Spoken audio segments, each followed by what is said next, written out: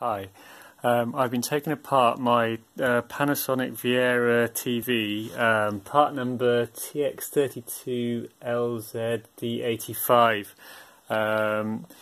There's absolutely no power coming on. There's no red light when you push the power switch on the bottom left corner at the front. So I've taken it apart and this is what I've found. So this main board here in the middle is the power board. So this is where the problem turned out to be. If I take you in a bit, there's these opto couplers in the centre of the screen there, a little 4-pin device. That is used to feed back the voltage on the 5-volt side back to the power supply, and there's a fault with that which I'll show you how to diagnose.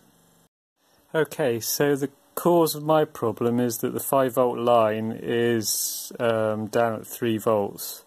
It's quite a common problem. I think I've seen a couple of other videos where people have described this.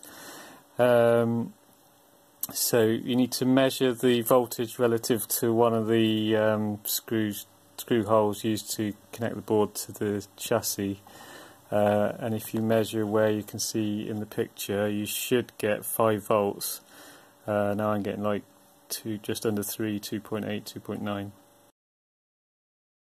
Okay, unplug the mains power from the TV and we will take some measurements to check that it is this component PC7000, the opto coupler, that is faulty.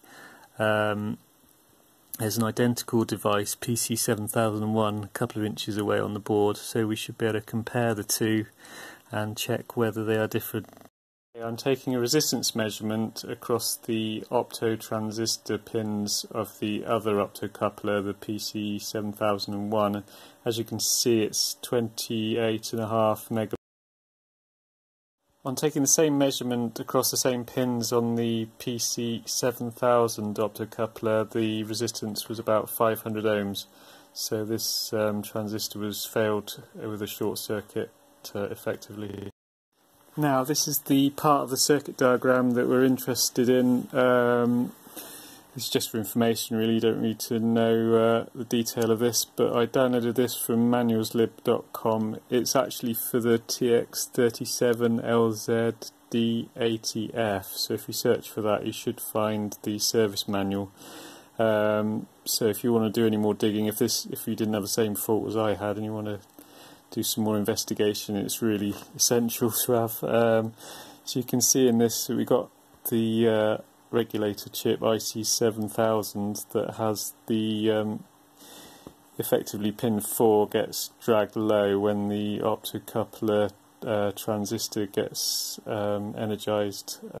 I'm guessing IC7001 is a precision voltage source, so when the 5-volt rail is a certain amount above it, energizes that photodiode. Obviously in our case we've got this fault with the phototransistor going short, so the IC7000 thinks that it's already supplying enough voltage, so it's pulling back down to 3 volts.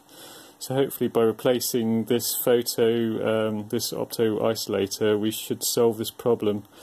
I've had a look on the internet for some equivalents because I couldn't find the actual part itself. If I manage to find it, I will post the equivalent in the notes below.